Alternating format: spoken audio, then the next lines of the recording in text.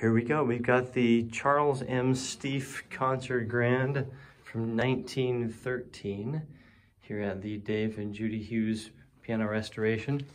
This is his final work of professional life, final rebuild, his Swansong, he calls it. And I wanted to walk you through the details of this, and then I'll play it for you so you can hear the sound. It's just stunning. New pedal columns, new legs, new steamroller casters, a whole new key set. I'll show you the inside in a minute. A new music desk, a new lid,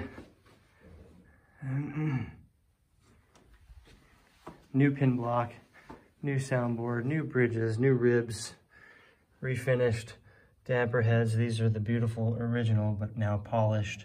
We would put this up against any new Steinway concert grand on the market in terms of the touch, tone, and appearance.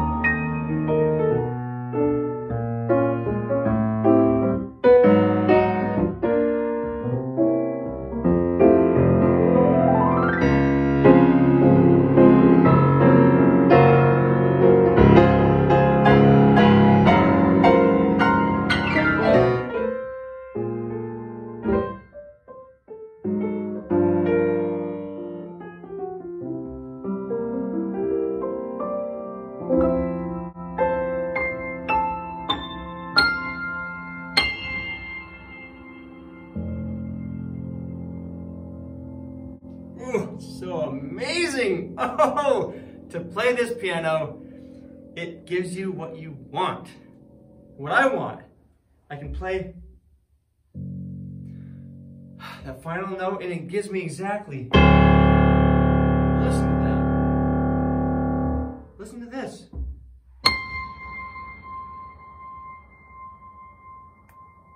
It just continues to go. It's just amazing. This is amazing.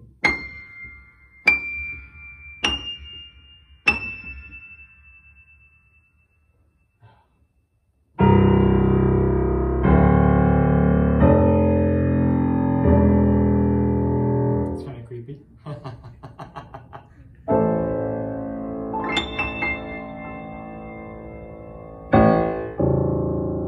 Anyways, come and play the piano. Just know that I think it's amazing.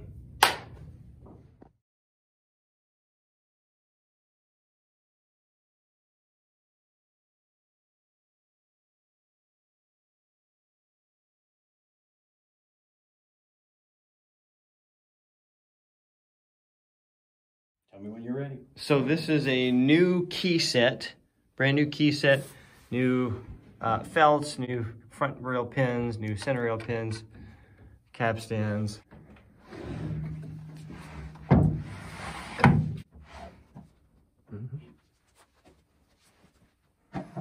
Everything, as you mentioned a moment ago, with the exception of the key frame, which has been fully rebuilt, everything you're looking at here is new. New set of keys from Rayburn Piano Works that were custom built for correct action geometry, specifically with where the balance rail is located along the length of the key, and also where we positioned the key capstans, which are hard to see, but at the end of my finger right there, that black post there. The hammer action is all new. New Ronson hammers, new Tokiwa hammer shanks and flanges, and new Renner whippings. Also Tokiwa back checks. New damper lift felt across the back end of the keys, of course, that's standard procedure. The 5 action brackets, the original Wessel nickel and gross action brackets, I had replated in nickel just for a nice cosmetic appearance when the action comes out of the piano. And new top stack screws, new screws that hold the action frame or top stack down to the key frame. This is the original hammer rail and the original let-off rail in the piano. I wanted to preserve this Wessel nickel and gross emblem that was on the hammer rail.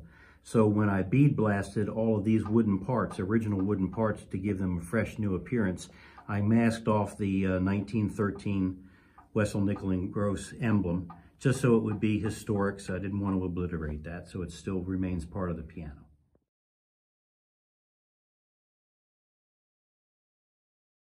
Mr. Stieff used a very clever design to hold the front and back rail of his key frame down to the key bed. These are spring clips. There are 3 at the front rail, and there are 4 of them for the back rail. And what they do is make sure that the key frame is well bedded to the key bed. And it works great. And there are pads, if you will, on the underside of the key frame that receive the rounded shape of these springs. So this spring just compresses up a little bit when the key frame is in the piano, so it's pushing the front rail and the back rail down to the key bed. Yeah. It really does a great job of eliminating knocks. That's the touch weight, the keyboard touch weight of this piano, listed by note numbers, and the down weight and the up weight. We've got it all nicely finished on the inside so that it's bright and clear and clean. Yep, action cavities should be bright, cheery places to work. The piano also received a new damper underlever kit from Tokiwa also. These are the new damper underlevers, and the sustain pedal pushes them all up simultaneously. And every damper underlever is equipped with a capstan for precise adjustment. And the sostenuto pedal even works, like that. The underside of the piano here, which has been, this is the original wood refinished, and this is brand new soundboard and ribs. They also installed new tensioners here, so that right here and here, this is all new. This was original. And redesigned the pedal trap work. Regulating screws to David Hughes 136th soundboard.